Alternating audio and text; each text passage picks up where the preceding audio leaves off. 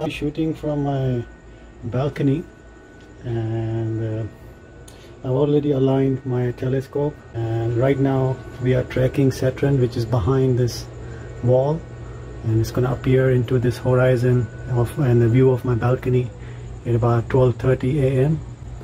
and then right now it's 11:42, about an hour almost. Then it's going to come into balcony and it's going to go from here and then disappear behind that building.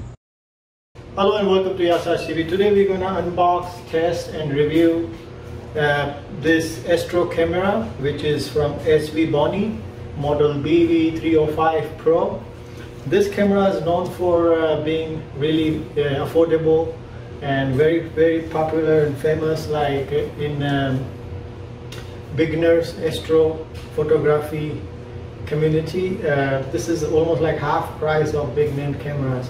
So we're gonna find out, we're gonna do intense testing at the end of the video, so stay tuned, watch full video, and we're gonna see how good this camera is. Let's get on. It comes in a generic packaging. Like, this is like budget friendly camera, so everything about this camera is saving some bucks. So this is how it looks, this is how it comes. Box is a little bit beat up from the corner, but and it's not sealed with any tape or anything. These small details. Says it right there, 305 Pro. And let's open it. So this is how it looks. And it comes with a adapter for your telescope and another secondary adapter for your filters or something, and the main unit. We will look at main unit in a second. We're going to see what else is inside. So it looks like there's something at the bottom. Of course, there are two cables. One is for your guider or finder scope, or however you want to use this. This special thing about this budget camera is this can also be used as a finder scope camera. So that's plus point. So that's the cable for that. And the USB cable, USB 3. So in previous model they provided two double-headed snake cable, but it was 2.0. So in this particular model is 3.0, so they only have one head. And some cleaning cloth. One being clumsy today.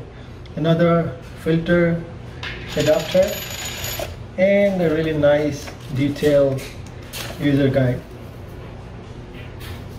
That's it. So let's go and check the main unit. Hard to keep hold of.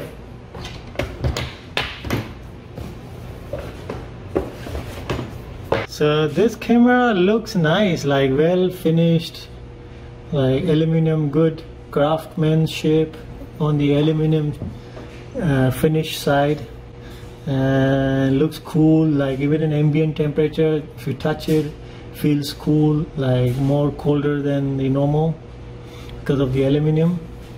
And let's open this up.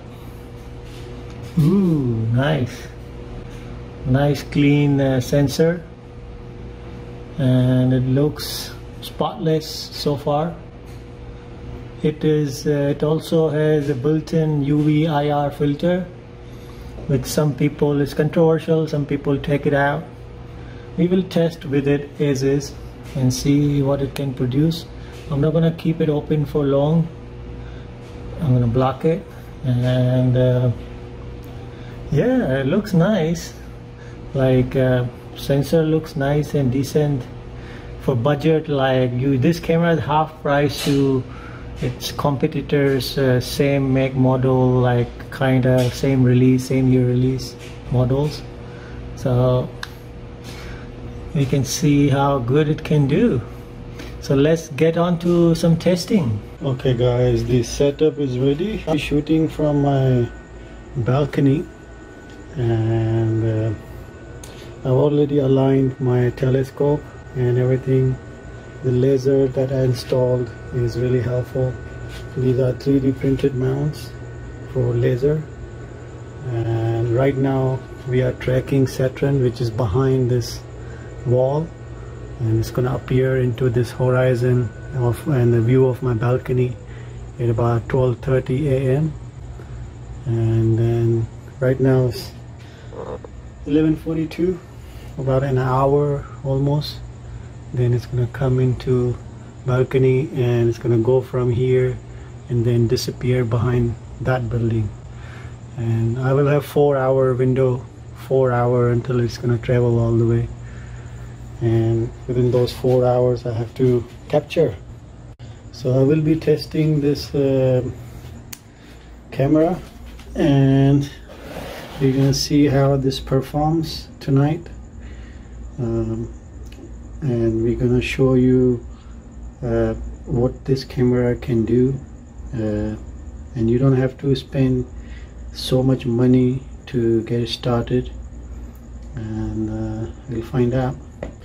I will be using my infrared camera because it will be really dark, and it is IR camera. I will only be using it for brief moment, not when I'm actually recording and capturing frames, because infrared light might interfere the image quality of the telescope. Here I also have this portable power station, and setup is all ready to go.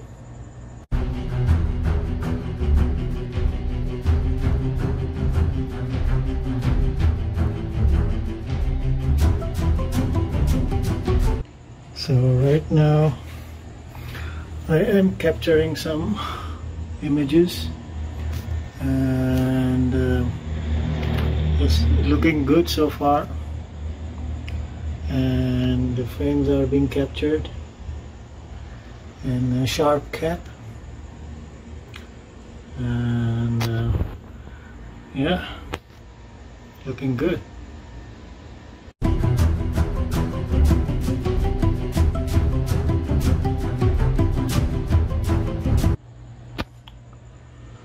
It's all going good. Trying to capture different focus and levels, and right now I'm capturing at this setting, 0 gain, almost 44 gain, and it's a raw data, and then it's going to be processed later